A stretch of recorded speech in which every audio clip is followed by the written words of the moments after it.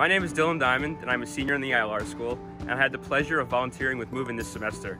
I know when I was a freshman, I was very anxious, and I was calmed by the volunteers who helped me and my family move in. So the reason I decided to volunteer this semester was to give back and make a difference, because I know what it was like to be in the shoes of a first year. The Cornell community welcomed us as soon as we arrived on campus. I can't tell you how much comfort that gave us, seeing how much everybody cares about our children. Seeing the big bright smiles from the Cornell community made all the difference in the world on move-in day. Hi everyone, I'm Pat Wynn, Assistant Vice President for Student and Campus Life.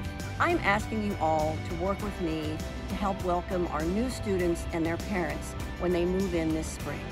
Trust me, it is wicked fun. I look forward to seeing you all there.